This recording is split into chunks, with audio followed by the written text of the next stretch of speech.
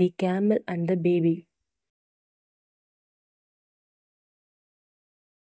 One day, a camel and her baby were chatting. The baby asked, Mother, why do we have humps? The mother replied, Our humps are for storing water, so that we can survive in the desert.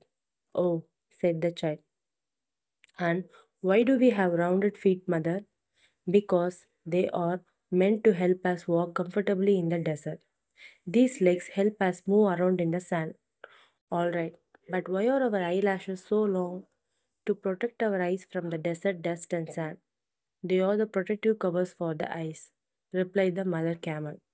The baby camel thought for a while and said, So we have humps to store water for desert journeys, rounded hoofs to keep us comfortable when we walk in the desert sand, and long eyelashes to protect us from sand and dust during a desert storm.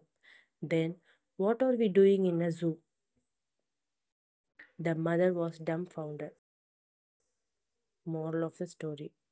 Your strength, skills, and knowledge are useless if you are not in the right place.